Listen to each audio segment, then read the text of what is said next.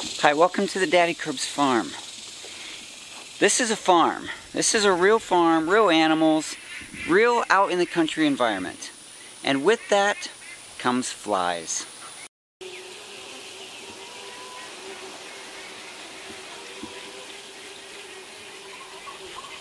Mamakirbs hates flies. She's armed with this Fly Swatter almost all the time. Every day of the summer, she's got her Fly Swatter, and she's on a mission.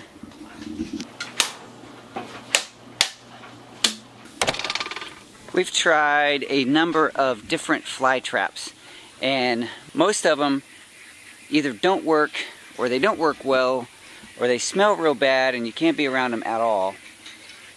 For whatever reason, most of the fly traps that we've tried have not worked. Now let me say right up front, I am going to show you a fly trap that's working for us. And I get nothing out of sharing this with you, except maybe there'll be an Amazon link below. I have no affiliation with this product. With horses, chickens, and ducks, and a goat all on the farm,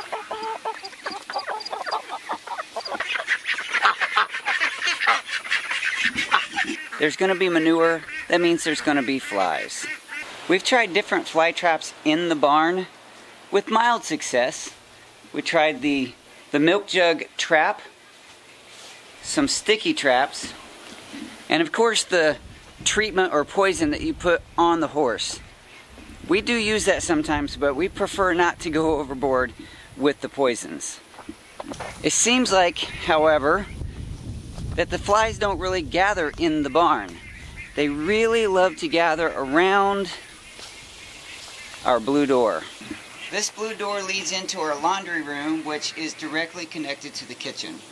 We don't like flies in the kitchen.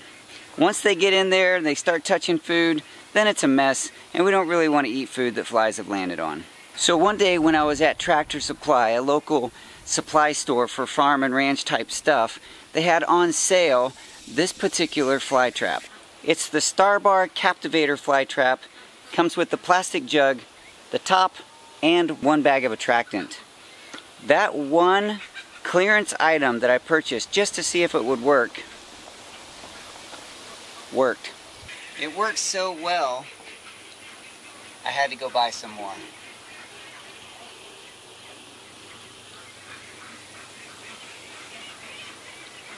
Look at all those flies.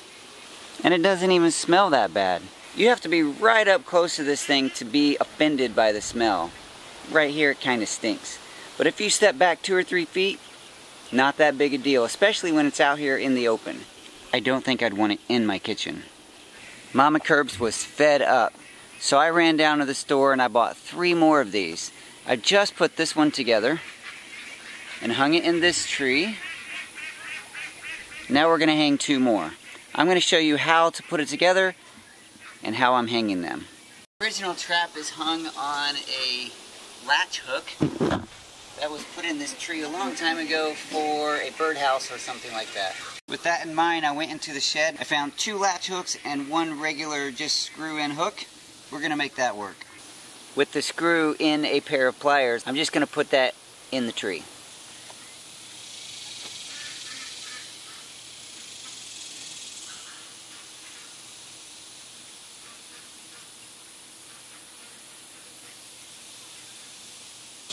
The instructions are pretty easy. Take the cap off, remove the plastic bag, open the outside bag to discover one inside bag that is water soluble. Fill it halfway up with water. This is a ½ gallon size, so we're going to use 1 quart of water.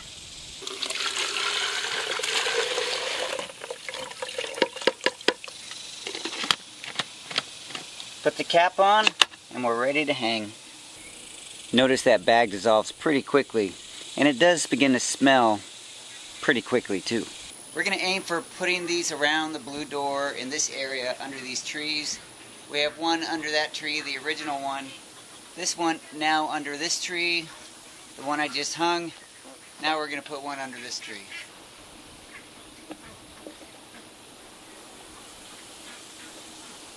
Hopefully now with a few of these in place, we'll have a lot fewer flies in the house, and that will make Mamakirbs a happier person.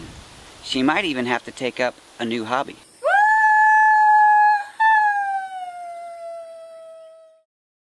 Hey, if you have any other tricks for catching or killing flies, I would love to hear those in the comments below. This is just one that's been working for me. I'm glad to have found it, but I wouldn't mind finding something else. Let's build community and chat about this conversation. And if you would like to learn more about Daddy Kirb's farm, go ahead and subscribe, ring that bell so that you don't miss a single video. Here on the Daddy Kirb's farm, I firmly, truly believe that everyone has a story and every story counts. I believe that your story counts because you count. Thanks for being here with me. I'll talk to you soon.